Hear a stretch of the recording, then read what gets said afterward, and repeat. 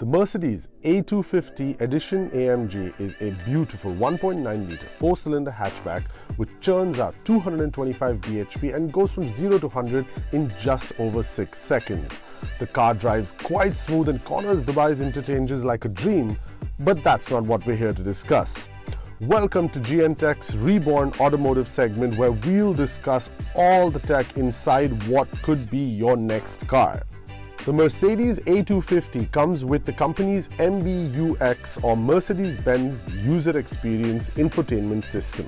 As per my knowledge, the car is also the first to have this completely redesigned UI. It's a system designed purely with a modern touch interface in mind. The main display is a beautiful touchscreen. There's a touchpad where gearboxes usually are, and even the steering has touch points similar to those on BlackBerry Bold devices from forever ago.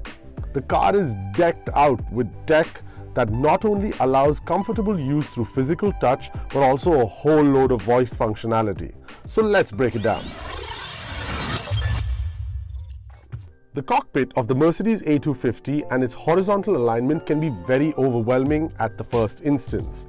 There is so much to interact with. While the main interactive display is 10 inches, the dash is constructed in such a way that it looks like one long horizontal display right from the digital instrument cluster to the display itself. Understanding how the display works is pretty easy. It's extremely intuitive and it's pretty simple to understand. The interface is divided like any menu system today, with a home screen, base screen, and so on. You've got various categories such as audio, seat adjustment, car settings, and many more. All these categories are accessible through swiping across the screen, which is seamless. The user interface is very well made.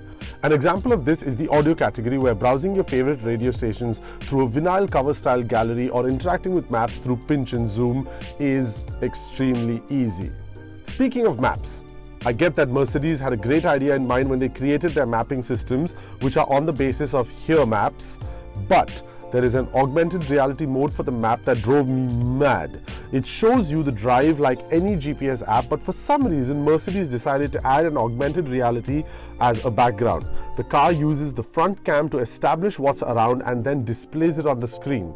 I know it might seem like I'm nitpicking, but for a feature people will be using a lot, I found this to be a major distraction. I'm not sure if the virtual sky can be switched off, but I definitely hope Mercedes adds the option at some point.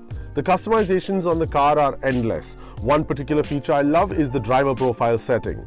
Up to 7 drivers each can save all personalized settings like seat adjustment, screen brightness, vehicle ambience, car favorites, etc. So whoever drives your car doesn't have to mess with any of your settings. Right ahead of the armrest, replacing what would be the space for a gearbox in most cars, you'll find the touchpad for the vehicle.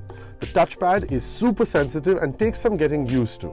It also has 3 physical buttons above it. Now, since I had the car for a very short period of time, I can't say I got comfortable with the system, because initially I would keep touching it expecting a gear, and later I found myself interacting with the main display or on the controls on the steering wheel. The touchpad also comes with handwriting recognition to search for contacts and such, but honestly I never needed to use this. The touchpad mainly came useful for quick gestures to change the song or the radio station. Its haptic feedback helps you with not having to look down while using it too. The hard buttons of the steering wheel are extremely well thought out and in daily use turned to be my primary mode of interaction with the vehicle. On the right side of the steering wheel are the controls for media and calls and voice activation. On the left side are the controls for cruise control, speed limiting, and speed settings for both. Now, the unique factor aren't the controls itself, but the 2 touchpads on the steering wheel. The touchpads, which by the way heavily remind me of the trackpads on Blackberries back in the day, have individual controls. The one on the right controls the main 10.5-inch display, and the one on the left controls the digital instrument cluster in front of you while driving. Both are extremely easy to use and definitely help keeping your hands on the steering at all times.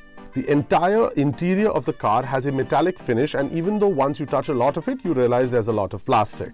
That being said, whether it's the airplane-like toggles for your AC or the seat adjustment buttons or the dials for the volume, everything has very satisfying clicks and doesn't feel flimsy in any possible way. 8 out of 10 times, the voice assistant would understand my commands even if I stuttered or stopped to think of the correct wording for a second. Now, Mercedes does claim that the car learns user behavior and speech patterns as time goes by, but I can't comment on the same since I had the car only for 4 days. While using voice functionality, I was easily able to adjust temperature, change tracks or radio stations, and get directions. Now, while there are many more functions like cracking jokes and asking the voice assistant what it thinks of BMW, those are mere gimmicks and I don't find anyone using them unless showing off to other passengers in the car. Daily use is easy and the system works to make your drive safer and more efficient. I love that the entire system works online too. It is also said that the system is set to receive update about every 6 months. Last but not least, the Mercedes Me app is a one-stop shop for everything you want to know about your car while you're away from it. You can interact with the car, but while I was testing the car, this wasn't the smoothest experience. The app allows you to see the status of the car, check its location, start and stop the car, and perform various other functions. The app worked a few times, but when it didn't, it was a real nuisance. For example, when the above shot was taken, I was testing out the feature and switched the car on. Once the car was on, I wanted to switch the car off. Unfortunately, the app wouldn't respond. I need to go all the way down to switch it off. In most cases with all vehicles, with remote engine start, the car does go off automatically after a while if you don't manually get into the car, but still, this shouldn't have happened. Something similar also once happened with the windows. Apart from this, the app works pretty well, location tracking is great, and the immense information on your smartphone can be handy in many scenarios. All in all, a decent perk to spend some money on. The overall experience of the MBUX system in the Mercedes A250 was an absolute delight. When it comes to the task of adding technology to a car and it actually being useful for the consumer, I give Mercedes top marks. The Hey Mercedes voice capabilities, MBUX's beautifully thought out user experience, and the steering wheel control stole the show for me in this review. The Mercedes A250 starts at just over 150,000 dirhams and the MBUX system is standard in all of them. At this price, the MBUX system and the zippy comfort of the Mercedes A250 hatchback come together at a pretty decent package. Don't forget to like and subscribe and let us know what you think of our new car technology segment in the comments below. Until next time, peace.